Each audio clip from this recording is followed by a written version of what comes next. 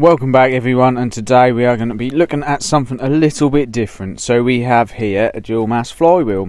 This is one I've taken out of a car just recently, as most of you guys will be aware, and as you can see there, that is completely and utterly cream crackered. Now for those of you that don't know, flywheel and clutch plate here that we are looking at is in basic terms a way of separating the rotational movement from the engine to the rotational movement from the gearbox.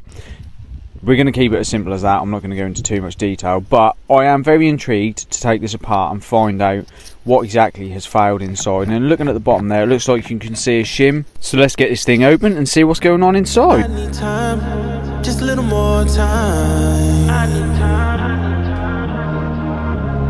I need time, just a little more time. One more time, one more time. I need time. Just a little more time. I need time. Just a little more time. Next to you. So I really hope you enjoyed watching me struggle with the short sledgehammer, chisel and the pry bar there. Try and brute force to separate the two discs here that comprise the flywheel, and I've realised that actually it's probably going to be a lot easier just to drill out the rivets that hold the two plates together. So I've got these super duper wonderful DeWalt drill bits that I bought to get me out of a muddle. So let's get over and watch some drilling.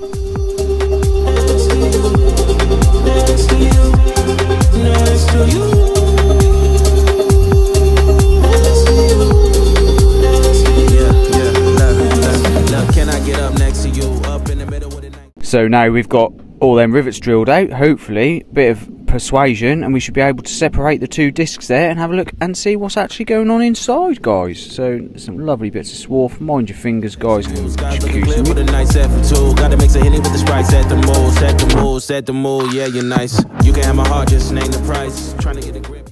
So now we've got the two halves of the flywheel separated. We've removed all the rivets and smashed them out with a big hammer and chisel. We can see inside there, you can see how much play has been in there between these two plates because of where the wear is, and you can see that other piece of plate in there as well. On part 2 of this video, guys, we will go into more detail as to how this worked and what has failed. But thank you for watching. Big love, guys.